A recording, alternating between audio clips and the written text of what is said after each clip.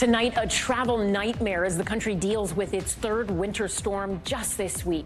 Planes covered in ice on a runway in Omaha, Nebraska, as a so-called bomb cyclone brings whiteout conditions to the Midwest.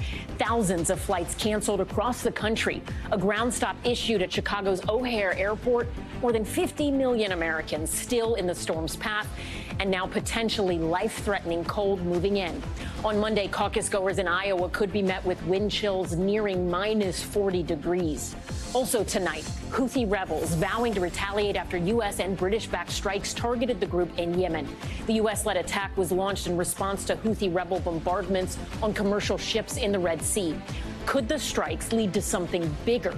And will they have economic impacts both overseas and at home here in the U.S.? Emergency in Ecuador, the country declaring war on gangs following the on-air attack at a TV station in Guayaquil. Homes raided and suspected gang members rounded up. Ecuador's new president sitting down for an exclusive interview with Telemundo's Julio Vaquero, why he says the country went from one of the safest in the region to one of the most dangerous. Back here at home, and the cold case twist. A local NBC News crew in 1989 capturing the moment a father found his missing son's body. The man breaking down in tears on camera. But now, 35 years later, he's charged with that child's murder. How some of that old NBC News video helped investigators finally crack the case. Body camera footage showing officers running into a burning home, finding a man stuck in a chair that was engulfed in flames. The race to get him out alive. Top Story starts right now.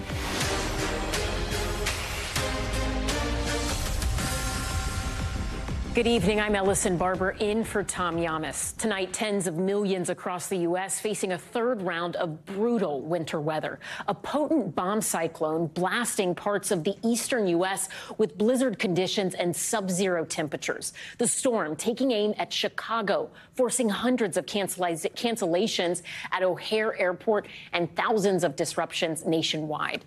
Meantime, to the south, a risk for severe storms, including the threat for tornadoes stretching from parts of Arkansas up to Raleigh, North Carolina. This system will continue its brutal path east, bringing heavy rain and destructive winds to the I-95 corridor tonight and into tomorrow. A cruel reality for much of the Northeast, as already saturated areas are prone to even more flooding. The bitter Arctic blast behind this system will send temperatures plunging well below zero. Tomorrow's Dolphins Chief game could break records for the coldest NFL playoff game in history. Bill Caron's with the forecast in just a moment, but we're going to begin with NBC's Maggie Vespa tonight from Chicago. Tonight, the brewing bomb cyclone already living up to its name and derailing travel plans coast to coast. How wild is it to see delays and cancellations stack up that quickly? I was shocked. We boarded twice and we got on the plane, we got off. Whiteout conditions slamming the Midwest, dumping up to 2 inches of snow per hour and coating planes on this Omaha runway in ice. In Chicago, the storm forcing a temporary ground stop at O'Hare, funneling frustrated passengers into long customer service lines. Effects rippled quickly. Tonight, more than 6,000 flights delayed, more than 2,000 canceled nationwide. Among the stressed out travelers, So you're just stuck here. I'm stuck here. Shash Savaram, whose plane from Florida was diverted, making her miss her connection to India to see family. How stressed are you right now? Extremely. I was excited to go meet my mom. 60 million Americans tonight remain under new winter weather alerts, 125 million under wind alerts. Roads across the Midwest also a mess. Here, visibility in Kansas practically down to zero. Wisconsin, meanwhile, slammed with more than 10 inches of snow and counting. 2 snowstorms back to back feels like a little much. I have never seen anything like this before. The storm now roaring east. New York's governor even urging Bills fans to avoid Sunday's playoff game against Pittsburgh. We're anticipating at least 18 inches of snow. It's just better if you stay home and tune in on television. It'll be safer for all of us. A plea for safety amid America's third severe winter system this week. And Maggie Vespa joins us now from Chicago's O'Hare International Airport. Maggie, what's the latest on those air travel delays and cancellations? I mean, Ellison, you saw those staggering totals in the piece, right? Perhaps no surprise. I mean, they've been rising pretty much all day. And unfortunately, we've seen this before to some degree. This is kind of a broken record when it comes to air travel, sort of butting heads with severe weather. This could take several days for this mess to kind of resolve itself. In the meantime, with this storm still on the move, the FAA says it's on alert, working with airlines to monitor the storm's impact on flights through the weekend, if not into next week. Allison? NBC News correspondent Maggie Vespa in Chicago. Thank you. For more on those severe winter weather threats, let's turn now to NBC News meteorologist Bill Cairns, who joins me in studio. Bill, I know you were tracking two separate storm systems.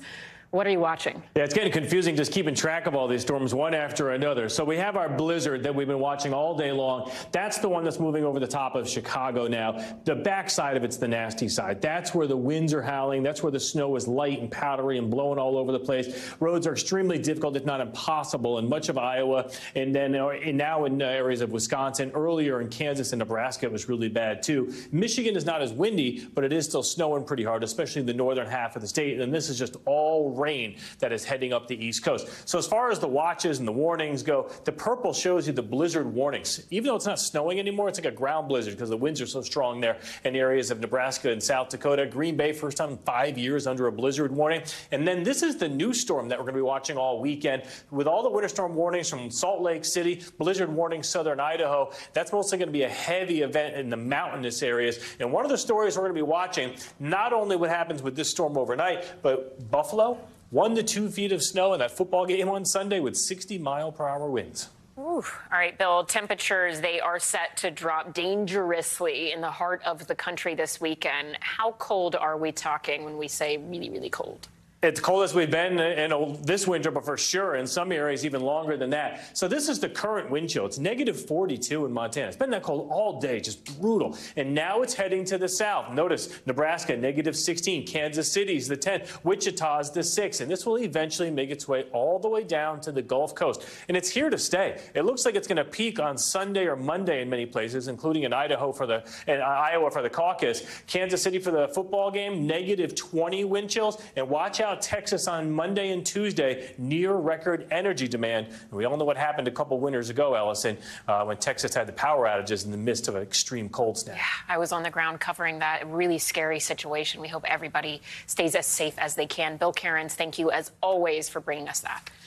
We head now to Iowa, where candidates are battling bitter cold and snowstorms as they make their final pitches to voters ahead of Monday's Republican caucus.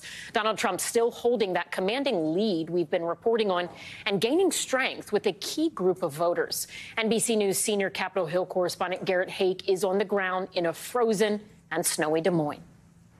Tonight, the final sprint towards Monday's Iowa caucus, frozen by the blizzard sweeping across the Hawkeye state. Ron DeSantis and Nikki Haley urging supporters to turn out Monday, no matter the record cold caucus forecast. I don't think you'll ever be able to cast a vote that has more impact. It's going to be negative 15, but I'm going to be out there. DeSantis and Haley still seen in a race for second to frontrunner Donald Trump, who holds a key advantage. Raise your hand if you're going to caucus for Donald Trump. All three of you. The most recent NBC News Des Moines Register poll shows 63% of first-time caucus goers, often new to politics or new to Iowa, plan to support the former president. I look at everybody, but he's my only choice. Trump's ability to recruit first-time caucus goers like Leroy Schnothorst and turn them into active volunteers, key to his strength here. I just want to support Trump because he's putting American first, and that's the biggest reason why I'm out here. But Trump isn't alone in drawing new caucus goers. Ryan Clares voted for Joe Biden in 2020. Now he's crossing over to caucus for Nikki Haley. I feel like there needs to be a new generation that comes in the White House. It can't be Trump or Biden. Garrett Haake joins us now from the campaign trail, and we should note a very snowy Des Moines, Iowa. Garrett, thank you for being with us and reporting despite all of that snow and wind around you. Look, talk to us a little more about what you talked about in your piece. I mean, we see the weather. It has obviously been a factor on the trail all week there in Iowa. We understand candidates are actually still canceling some events. Yeah, that's right, Ellison. It's been a full-on blizzard here today with the snow and the wind, making it incredibly treacherous, even for Iowans who are used to winter being winter here. All of the campaigns have had to cancel at least some of their events today. We're hearing word that there could be more cancellations to come tomorrow. If you had to place a bet on it, you have to think all this probably helps Donald Trump, the frontrunner. His supporters are so committed to him, and it's those candidates, Nikki Haley, Ron DeSantis, Vivek Ramaswamy, who need to find a way to shake up this race. Going to have a much harder time doing it when they can't physically go out and meet those caucus goers here in Iowa because of all this snow. Ellison? Garrett Haake in Iowa, thank you. And you can join our Tom Llamas, Hallie Jackson, and Kristen Welker for live coverage and analysis of the Iowa caucuses. Special coverage begins Monday night at 7 p.m. Eastern, streaming on NBC News Now. Heading overseas now to Yemen, the Houthis vowing retaliation for the airstrikes launched by the U.S. and Britain. The attack coming after weeks of mounting attacks by the Iranian-backed militant group in the Red Sea. The Houthis saying the attack killed at least 5 fighters at multiple rebel-held sites. NBC News Pentagon correspondent Courtney Kuby has the latest. Tonight, after the Pentagon says a punishing series of U.S. and British strikes destroyed more than Houthi military targets in Yemen, the first sign of retaliation. The Iranian-backed militia saying they won't stop attacking ships, firing an anti-ship ballistic missile into the Red Sea, but hitting nothing. President Biden was pressed, what would he do if Houthi attacks don't stop? We will make sure that we respond to the Houthis if they continue this outrageous behavior, along with our allies. President Biden has been under pressure to act following months of Houthi attacks on commercial ships in the Red Sea, through which the U.S. says 15% of global sea trade travels, including oil supplies. And some companies had begun avoiding the Red Sea, a costly disruption. Last night's operation included U.S. and British warplanes dropping bombs and U.S. Navy ships, including a submarine, firing Tomahawk missiles, more than 150 precision-guided bombs and missiles in all. The White House says they demolished Houthi ballistic missile launchers, ammunition warehouses, air defense radars, and more. The targets we chose were all valid, legitimate targets that went right at the Houthis' ability to store, to launch, and to guide.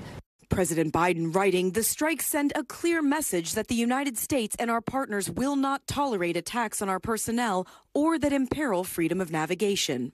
But tonight, Iran, who supplies the Houthis with money, weapons, and intelligence, condemned the strikes, saying they are fueling instability in the region. Do you have confidence in Secretary Austin? I do. Meanwhile, President Biden criticizing Defense Secretary Lloyd Austin for keeping his hospitalization secret. Austin did not tell the president or the public for days that he was off the job and in intensive care for prostate cancer treatment. Was it a lapse in judgment for him not to tell you earlier? Yes. And Courtney Kuby joins us now from the Pentagon. So, Courtney, in terms of these strikes in Yemen, we have the United States, John Kirby, other top officials saying these are meant to be a deterrent, but also we expect to see some sort of retaliation from Houthi rebels. They've warned commercial ships not to go into the Red Sea with an American flag, at least in the coming days. So what sort of retaliation are they expecting? I mean, do they think commercial ships will be safe, or do they expect that to be the retaliation here? So the big question is, how big of a real impact did these punishing strikes last night have on the Houthis' capabilities? So keep this in mind, Ellison. There were more than 150 precision bombs and missiles that were fired at these targets last night. More than 60 actual targets were hit. So you would think that would have, and Pentagon officials think, that had a real impact on the Houthis' capability to conduct some of these larger scale attacks that we've seen in recent days, like frankly earlier this week when they fired off more than 20 projectiles into these busy shipping lanes in the Red Sea. The belief is they really degraded that capability, but it doesn't mean they have completely eliminated their capability, and that's what we should be watching for the next several days and maybe even weeks, Ellison. Do they still have the ability to launch off drones, to fire ballistic missiles, and to fire anti-ship cruise missiles? And that's the kind of retaliation that the Pentagon is expecting to see in some form or fashion. All right, Courtney Kuby at the Pentagon, thank you. For more on these strikes and what they mean for the future of the region, I'm joined now by Steve Warren, a retired United States Army colonel and former Pentagon spokesperson. Colonel Warren, thank you so much for joining us tonight. Look, earlier today, we heard a lot from John Kirby, the National Security Council coordinator for strategic communications. He basically said, from the White House's perspective, we are not looking for conflict with Iran, but there is concern that this could lead to something bigger. I was struck by a statement Michigan Representative Slotnick put out today on her Twitter account, where she did say that she felt like this was the right move, but she went on to say, quote, we should be worried about regional escalation. Iran uses groups like the Houthis to fight their battles, maintain plausible deniability, and prevent a direct conflict with the U.S. or others. They've done it for years. It needs to stop. And my hope is they've gotten the message. My question here is, by launching these strikes, did the U.S. walk into some sort of trap here? I mean, Iran knows what they're doing, right, presumably. So did the United States take sort of the exact steps that Iran wanted them to? Well, it remains to be seen, Allison. Generally speaking, or geopolitically speaking, I think the conversation that you had with Courtney was particularly important, right? As we look at possible retaliations, there's really two sort of tiers to that possible retaliation. One is the Houthis. Their capabilities are relatively limited. They can continue striking shipping in the Red Sea. They can escalate. They can strike a little bit more than they have been. But that's really about all the Houthis are capable of. The Iranians, as you point out, have much more capability. They have a broader range. They can conduct operations in Iraq and Syria and other areas throughout the region. So we have to wait and see. There is an argument to be made that the strategy behind these strikes, which I think you can break it sort of down to 3 Ds, right? Deter, de-escalate, and degrade, will have that effect, right? The Houthis now understand that their actions will have consequences, as the president, as other members of this coalition that conducted these strikes have said publicly. These can't continue. This type of disruption of the shipping lanes cannot continue. And now the Houthis and the Iranians, frankly, understand that there will be consequences if they continue. Understanding there might be consequences, caring that there might be consequences are sort of two different things. I'm curious, when you look at the Houthis, and I understand you're saying that their capabilities are nothing like Iran, certainly nothing like the United States, but this is a militant group that has a lot of experience fighting within Yemen. I mean, they have been fighting a Saudi-backed coalition since, what, 2015? Prior to that, when they formed in the mid-90s, they'd spent decades, years fighting the government in Yemen. They're a Shiite group. They were fighting the Sunni government there. I mean, are they more capable than, say, Hezbollah or even Hamas? And do you think when they are looking and weighing the benefits here, do they approach it like a normal military would, where even if they don't have the same capabilities as Iran or the U.S., they say, we don't care, we'll go to the wall anyways? Right. Well, two things there. Number one, their capabilities have increased significantly over the last 10 years. When they started out, what we would see is images of, some ragtag fighters with, rusty rifles and assault rifles. And now they are, a full-fledged, really military, right? They have all the sort of regional or local capabilities that you'd expect in a military: armored vehicles, some air power, and, of course, all the missiles that they have. So they do have those capabilities, but they're also regular have to think about what's in their interest, right? They've lost, they took, I think, a significant hit today. Was the U.S., this coalition strike, able to eliminate their offensive capabilities? Of course not. But they've bled a little bit, right? And so the Houthis now have some new calculus that they have to figure in. As they are going through their decision process, they have to determine whether or not whatever they think they're gaining out of these, harassment strikes that they're conducting in the Red Sea, whatever it is that they think they're gaining, is it worth the price they're paying? And that's really, the formula for deterrence anywhere. It's causing the enemy to determine or to think twice before they act. All right. Colonel Steve Warren, thank you so much. We appreciate your time and insights tonight. Thank you. We continue to follow that state of emergency in Ecuador, the country in the midst of a massive crackdown on gangs following prison riots, kidnappings, and that TV station attack. The violence has left the country on edge and has even forced the cancellation of flights from the U.S. NBC News correspondent Guad Venegas has the very latest. Tonight, Ecuador presses on a war against criminal gangs now designated by the government as terrorists. Soldiers patrolling the streets in Guayaquil, the country's largest city and epicenter of the violence. On Tuesday, a horrific 30-minute attack on a television station broadcasted live and seen by the world, forcing the country's president, Daniel Noboa, to double down at a state of emergency. No vamos a dejar que un grupo de terroristas detenga el país. Guayaquil still crippled with fear, as 90% of stores in the downtown area remain closed. Personas casi no transitaron mucho, igual ayer no se elaboró por la misma inseguridad. For now, even some U.S. airlines have decided to temporarily halt flights to Guayaquil, with experts asking Americans to reconsider travel. Don't go unless you have to. If these gang members are doing this, outside the sort of the prison system or outside of fighting each other, there's an increased risk of civilians being sort of caught in the crossfire. In an effort to restore peace, the police publicly displaying alleged gang members they have arrested. Aquí tenemos 8 personas también detenidas que van a ser judicializadas por el delito de terrorismo. The tensions also spreading beyond Guayaquil. Authorities reporting arson at a nightclub in the Amazon city of Coca, killing 2 people.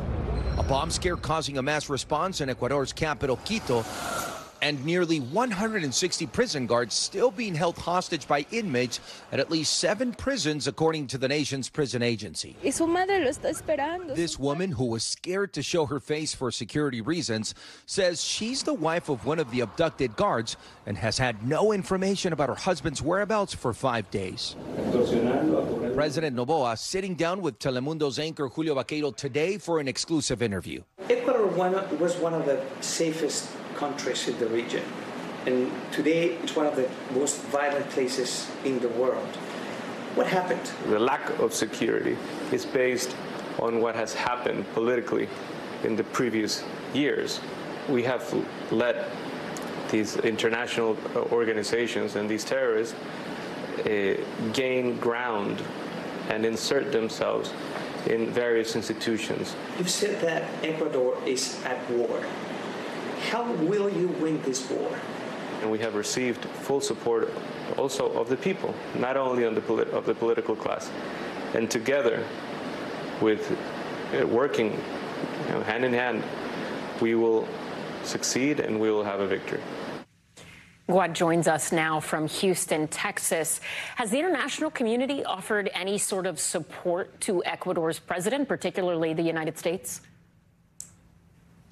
Ellison, the United States is offering very specific support. The State Department now informing the group of senior officials from the U.S. will be traveling to Ecuador in the next coming weeks. And the support they will be offering is a number of things. They're going to offer intelligence. They're also going to offer help when it comes to prosecuting these individuals and also with the criminal investigations, as well as help with the cyber activity, that malicious cyber activity that the criminal organizations are engaged with. And also, they're going to help with the prison reforms. One of the biggest problems in Ecuador has been with the prisons. So this is all coming from a group of experts from the U.S. that will be traveling to Ecuador. Ellison. Guad Venegas, amazing reporting. Thank you. Still ahead tonight, falsely accused, a deputy with a heart condition going into cardiac arrest and dying after trying to detain a man outside of a motel. Now that man has been charged with manslaughter and could face life in prison. Plus, the father charged with the murder of his son 35 years after he was caught on camera pretending to be the one to discover the body, how some of this old news footage might have helped crack the case. And some student loan borrowers will have the rest of their debt erased starting next month. We'll explain the new announcement from the Biden administration. Stay with us.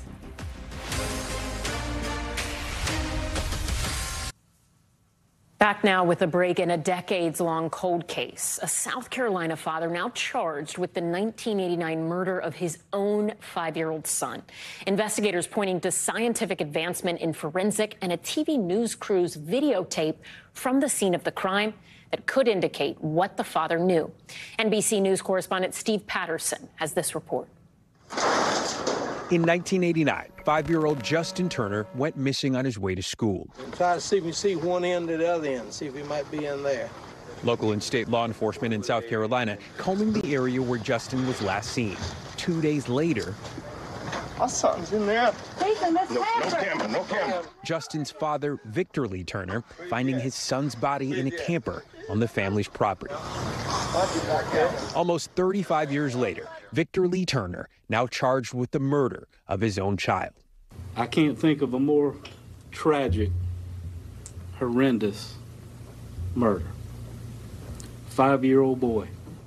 Also charged with murder, Justin's stepmom, Megan Turner. Initially, they provided information that he got on the school bus and went to school, but never got off of the bus.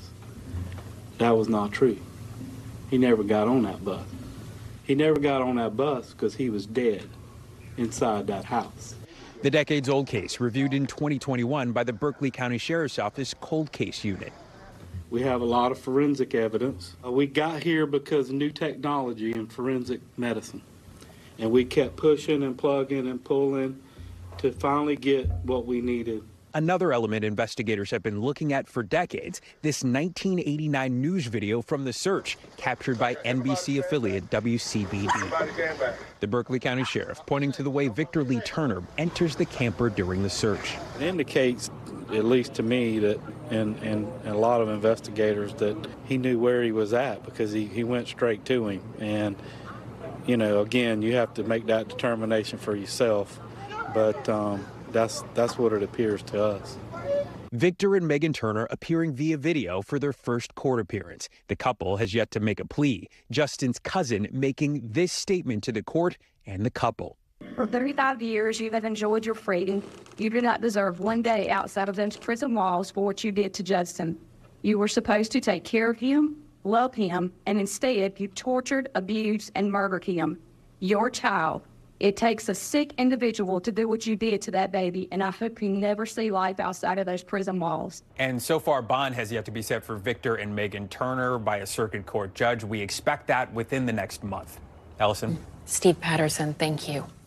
Next tonight, to an arrest that took a deadly turn in Florida. A deputy going into cardiac arrest and dying after trying to detain a man outside of a motel. Now that man, a Guatemalan farm worker, has been charged with manslaughter and is facing 30 years in prison if found guilty. NBC News correspondent Stephen Romo has this report and a warning to viewers. The video of the arrest, it is disturbing. This is the moment last May that changed everything for the two men involved. Sergeant Michael Kunovich stopped Guatemalan farm worker Virgilio Aguilar Mendez for, quote, suspicious behavior outside a motel where he was staying in St. Augustine, Florida. After a struggle to arrest Aguilar Mendez, who tried to flee, according to law enforcement, Sergeant Kunovich went into cardiac arrest and died a short time later. Florida's state attorney's office is now charging Aguilar Mendez with aggravated manslaughter of an officer, and he's facing 30 years in prison. Our client's constitutional rights were violated. He was a victim of police brutality, a victim of racial profiling. Now his attorney is demanding all charges be dropped, or he says they'll sue in federal court. He was eating outside. He had also been planning on going towards the gas station to get a bottle of soda. Body camera footage given to NBC News by Aguilar Mendez's attorney shows how the encounter unfolded. You can hear Aguilar Mendez saying multiple times that he doesn't speak English. Don't walk away from me. No, sorry. Don't pull away from me. Sergeant Kunovich continues yelling commands to him in English, and Aguilar Mendez appears to pull away when Kunovich tries to search him. Get on the ground! The struggle continues, and another officer arrives. These next images are disturbing. I'm gonna tase you! Another officer putting his hand on Aguilar Mendez's throat, throwing him to the ground. Put your hands behind your back. Kunovich tasing him while he's down, with Aguilar Mendez repeating that he doesn't understand. Lay on your stomach. I'm sorry, no speak English. He ends up tased multiple times, with officers tackling him and twisting his arms back. One officer also appears to place his knee on Aguilar Mendez's torso. After Aguilar Mendez was in handcuffs, officers found what appeared to be a small pocket knife, which his attorney says he uses for cutting melons. Aguilar immediately told the officer he didn't understand English. His native language is ma'am, which is an ancient indigenous language in Guatemala. At the end of the body cam video, Kunovich's breathing appears labored, and a colleague asks if he's okay before he was taken to a hospital where he was later pronounced dead. St. Johns County medical examiner determining Sergeant Kunovich died from an irregular heartbeat caused by the hardening of his arteries, along with high blood pressure and heart disease. The report also said, quote, physical exertion and possible emotional stress while apprehending a fleeing suspect may have contributed to his death. Even if Kunovich hadn't, as you said, tragically died from this, would you still think that Virgilio would have a civil rights case to pursue? I do, because his constitutional rights to be free from unreasonable search and seizures, which apply not only to citizens, but persons. The Constitution is very clear. It says persons, not citizens. Aguilar Mendez is currently waiting for his asylum hearing in immigration court. The St. John County Sheriff's Office has not returned NBC's request for comment, and Florida State Attorney's Office saying they don't comment on pending cases. Ultimately, Sergeant Michael Kunovich succumbed basically to some medical issues that actually were induced by the struggle with our subject. After 7 months in custody, a judge last month ruled Aguilar Mendez to be incompetent, something that typically happens due to mental health. But his attorney says it's so he can have time to understand the charges and the U.S. legal system, adding he only has a 6th grade education in Spanish, which is his second language. To charge our client with his death is outrageous, and it's just not supported by the law. Stephen Romo joins us now in studio. So, Stephen, what happens next here? How likely is it that these manslaughter charges will be dropped? And what are experts telling you about the strength of this case? Well, today was the deadline the attorney set for those charges to be dropped before deciding to file that civil rights lawsuit. So it seems like that is the next step. As for the case itself, our legal expert, Danny Savallo, is telling me it's likely the defense will try to show that the deputy had a heart condition that preceded this event with the suspect. But that will happen once the court case actually takes place. But for right now, Aguilar Mendez is in limbo because he's been found unfit to stand trial at the moment. So the sheriff involved in this in St. Johns County is running for re-election. What has the reaction been to him, to that, and this incident within the community? We have here at NBC tried to reach out to the sheriff's office and get comment, as have other outlets, and they've not really spoken much at all since right after this incident occurred way back in May. So we would like more information about that. He is running for re-election, and many of the people in the community are supporting the deputy's family, holding fundraisers for them. So there is a lot of support. But since the video, the body cam video has been released, there's a lot of attention on this from immigrant rights groups saying that there was not decided suspicious behavior for the stop to begin with, something many people are asking the sheriff and the sheriff's office to answer for. Stephen Romo, thank you. When we come back, an update on a case we've been following out of South Korea. One of the stars of the Oscar-winning movie Parasite found dead last month in an apparent suicide as he faced a grueling investigation into his alleged drug use. Why the director of that film is now calling for major change.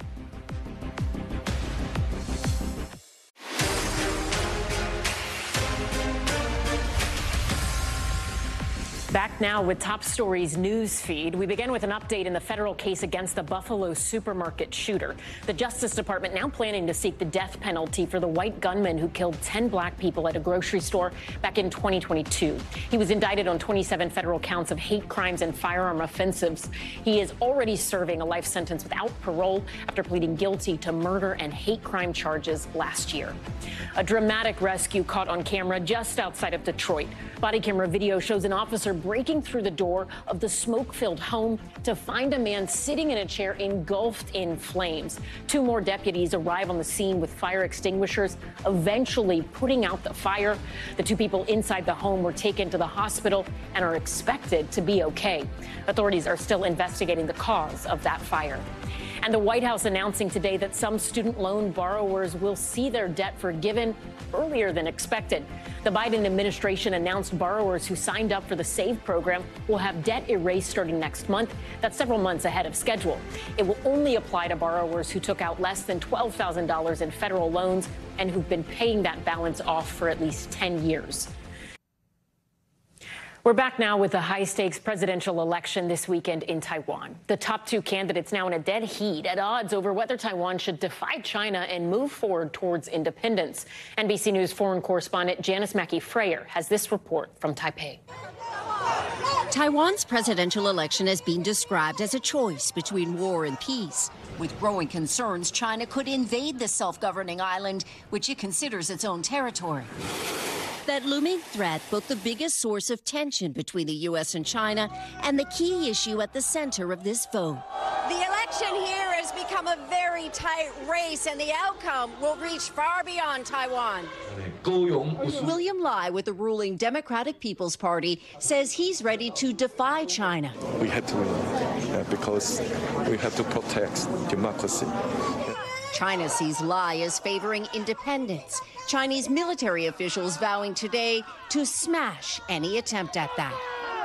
Polls show Lai neck and neck with Ho Yu-yi of the Kuomintang Party, which is open to dialogue with the mainland. We can never ignore their existence, Ho says of China. Misunderstandings will lead to conflict. China makes no secret of its intentions when it comes to Taiwan. Xi Jinping in a New Year's speech saying reunification is inevitable.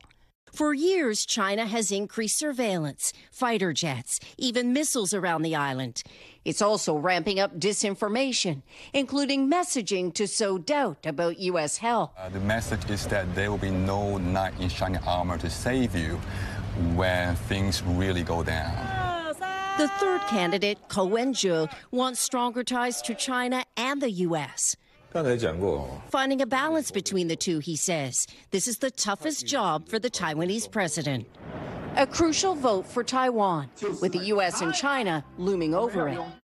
Janice Mackey-Freyer joins us now from Taipei, Taiwan. Janice, we know U.S. officials will be keeping an incredibly close eye on how this election breaks. What are we hearing tonight from the State Department ahead of the vote? Well, Taiwan remains a huge flashpoint between the U.S. and China. The U.S. could get drawn into any potential conflict here. All three candidates for president are saying they want to continue those strong ties with the U.S. and that strong military support that comes from the U.S. As far as the State Department, they're saying they will send a delegation here after the election, but by announcing it in advance, the Biden administration is trying to telegraph the message that to the United States, it doesn't matter who wins this presidential race as long as the election is a process that's seen as free and fair. Ellison? Janice, thank you. Now to top stories, Global Watch. Israel and Qatar have reached a deal that will allow the delivery of medicine to hostages being held by Hamas in Gaza. More than 100 hostages remain in Gaza, many who are said to be elderly and suffering from chronic illnesses. The delivery is expected over the next few days. Monday marks 100 days since the Hamas terror attack on October 7th. Talks for another ceasefire or the release of more hostages remain stalled. And an electric double-decker bus bursting into flames in southwest London. New video shows flames and smoke shooting out of the bus during the morning commute. The bus was quickly evacuated and no one was hurt, but the fire did shut down roads. No words yet on what caused this fire, but there are reports of a second fire on a similar bus. And a bear rescued from war-torn Ukraine arrived at his new home. New video shows the rare Asiatic black bear settling in at a zoo in Scotland. The 12-year-old bear was one of the only surviving animals found at a bombed-out zoo in the Donetsk region in 2022. He was relocated to Belgium and then adopted by the Scottish Zoo. The bear was hurt in the bombing and still recovering. Thanks so much for watching Top Story. For Tom Llamas, I'm Ellison Barber in New York. Stay right there. More news is on the way. Thanks for watching. Stay updated about breaking news and top stories on the NBC News app or follow us on social media.